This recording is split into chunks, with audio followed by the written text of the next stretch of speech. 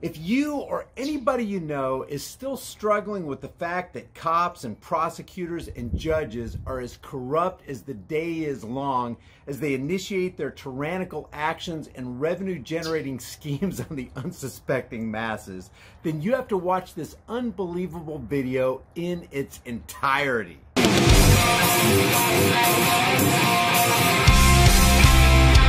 Hey, before we get into this video, let's be honest about something. You'll probably never need the seatbelt portion of this or the window breaker, but I've always needed a bright, reliable flashlight and a portable power bank. This thing will charge your cell phone from 0 to 100% no problem, and this charge lasts forever. I haven't even charged this thing for about 2 months now.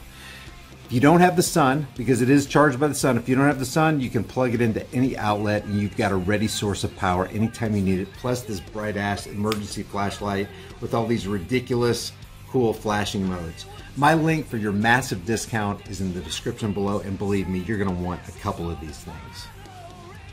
March 2013 in the city of Electra, Texas. My wife pulled over to the side of the road so we could switch drivers. Before we could finish, Electra City police officers Matt Wood and Gary Ellis pulled in behind us. Can you too quick? Right. Sorry, what? You have your ID with you? Sorry, am I? Oh, no. Yeah, we're good. Okay, your ID card.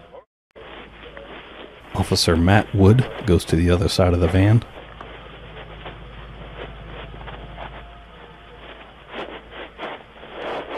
And opens the door.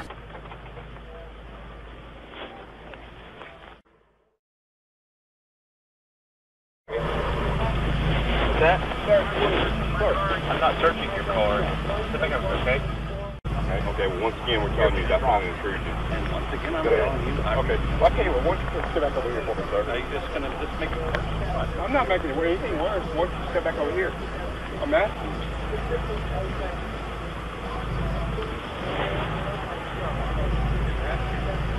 We don't know if you're a serial killer. Right?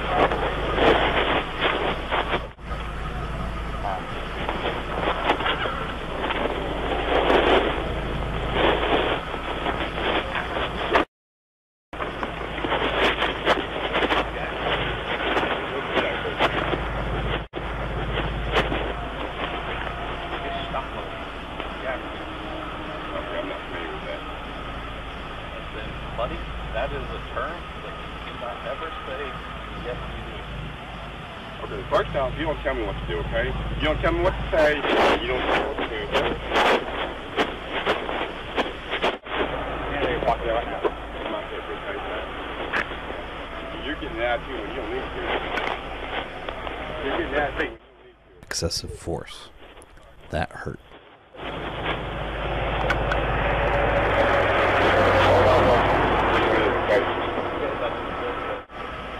First off, we come up here for public safety and to make sure everything on the page, and you come in with an attitude. Totally uncalled for, okay? Totally uncalled for. Right or wrong? Right or wrong? I'm sorry, who's attitude with that? Yours. All right, I disagree. So you think you can just talk to anybody, especially law enforcement personnel, just any old way? Yes, that's either yes or no. Okay.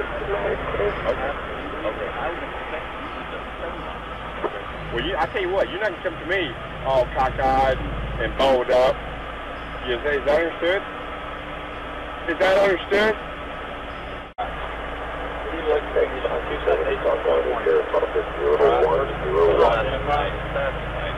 I'm sorry, what? Well, I identify. Whenever we asked you about information, you said no, you guys want to walk off. All right? You're a liar. You're making this up. Come on. You think you jail on it? I will. Green coffee, your coffee. You're just making this shit up.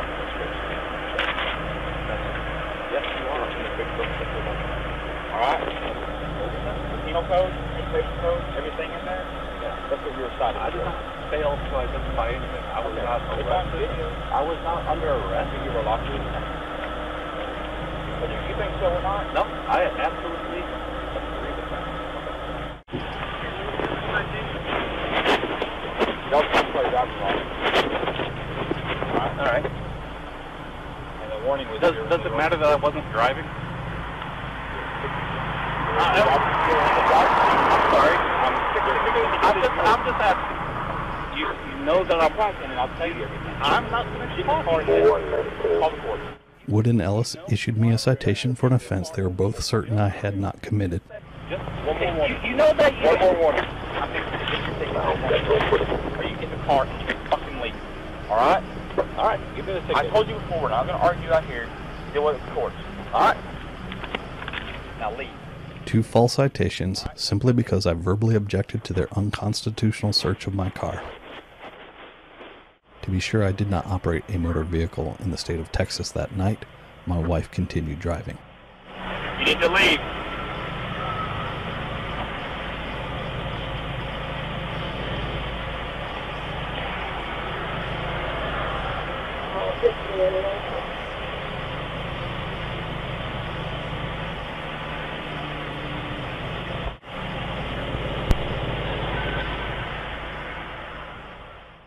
Wood marked on the citation that no search had taken place.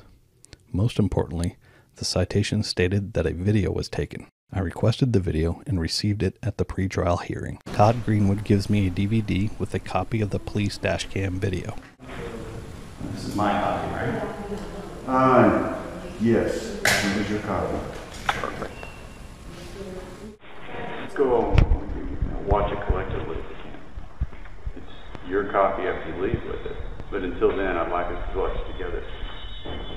That's the standard. That's what we normally do. I mean, this is my copy now, right? Whether I share it with you or not. No. You have your own copy. Yes, it is. I'm going to give you the copy. You already have given me the copy. You're interpreting the language I just used to say that I've just given you the copy. I asked you if this was I'm my... not going to get into that. I would appreciate if we all watch it together. Okay, I wasn't going to... going to... we can make a determination. I can make a determination. It's rather long, and I wasn't going to watch the whole thing. I basically just want to make sure that it's from the start to the end. Here's what I'm going to have to do, sir. I'm going to have to go get the police to bring me another copy so I can watch it. Okay. I don't want to do that. I don't normally give DVDs. I've agreed to do that because you reply in your letter. So I'm willing to provide you with a copy of the DVD, provided that we can all watch it together now, and then you can take it with you. Those are your conditions. All right. If you don't like that, I'm going to have to call the police chief back over here. Okay? Okay. For what? So let's just go ahead and watch it together. And then you can have that copy. You'll be the first. Okay. First of all, let's make this clear. I already have a copy, and I will share it with you. We can look at it together. Let's make this clear. You don't make the conditions here. I do. Okay. I have a copy. You already gave it to me. It's in my computer. No, you don't. Yes, it is. Because I just said you don't. And you don't make the conditions here. Now, do you have a problem with that? Would you call the judge in, please? You're free to go talk to the judge if you want to. Judge, would you come in here, please? Why don't you go get her instead of making her come in here at your beck and call as though you have some directive power over anyone in this location? That's her chambers. You can go talk to her.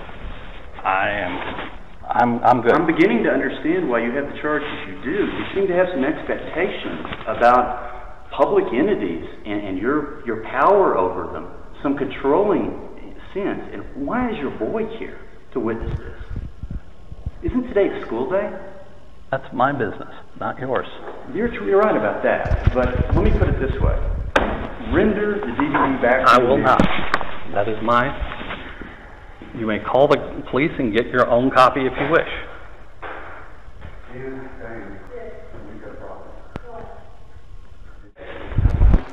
All right, this is an ex parte. We need to call the bailiff. All right. I'm sorry, this conversation should not be happening without both of us present. That's why the door's open. Would you call the chief? Yes. Would you rather do this in the office with the door closed? No, I would not. I would not. I'd rather be doing it out here. This is why I brought the boy, so he can see how this works. Hey, is Chief there? Tell him I need him down here immediately, please. We have a gentleman in the office. I just need the chief here. Thank you. He'll be right here. Okay. Okay. Am I under arrest now?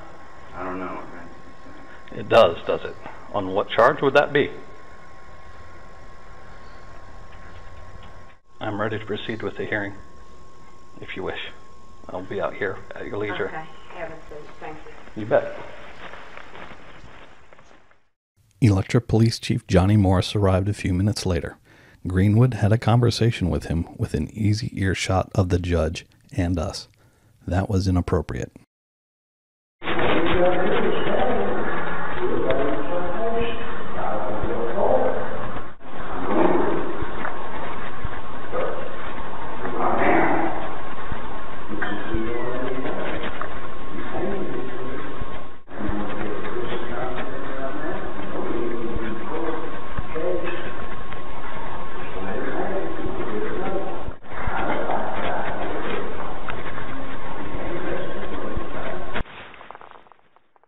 The video showed everything I needed to win any trial.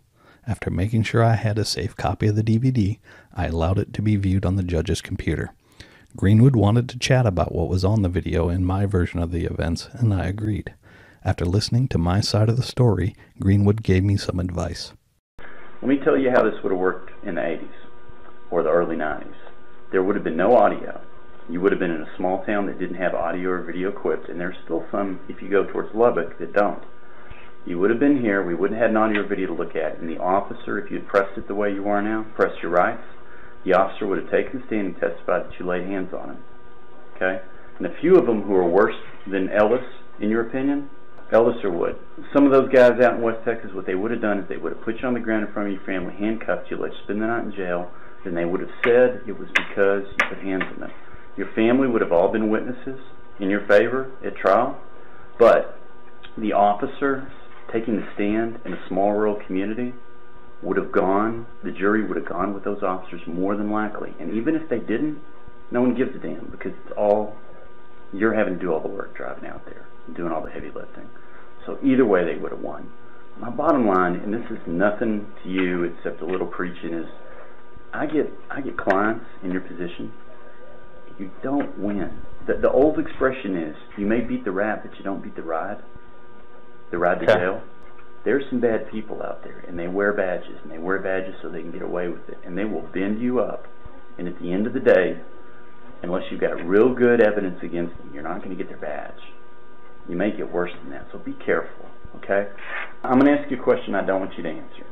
Do you have a criminal history? The reason I would ask you that question is because if you go to a trial without an audio or video and you're in your situation and somebody was wrongfully arrested, and you have a criminal history, you're going to lose, because they're going to believe the officer and not the guy with the conviction. And you're not even from that town, and the officer is, and goes to Sunday school with the people on the jury.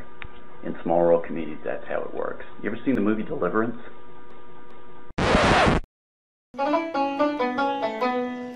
It's not quite that bad, but that kind of gives you a picture. Alright, so be careful when you get outside of the suburbs, outside of the donut, because when you are, it's a different world. People, you know, when they're from the suburbs, they don't necessarily realize what's written down in the Constitution is one thing, and the real practice is another. And you're just not in the same kind of protections you have in Allen and Plano and Richardson and places like that. So we do live in a jackboot society. Sometimes, and we shouldn't. Sometimes it's better just to stand there and let it all roll over. I'm going to leave the link to this full video in the description, and if you visit this guy, let him know what you thought about it and tell him High Impact Vlog sent you. If you enjoy these videos, subscribe to my channel, hit the bell notification icon, give them a thumbs up, share them with everybody you know, and don't forget to get on my private email list through my website, highimpactflix.com. I'll see you guys in the next heavily censored shadow ban video.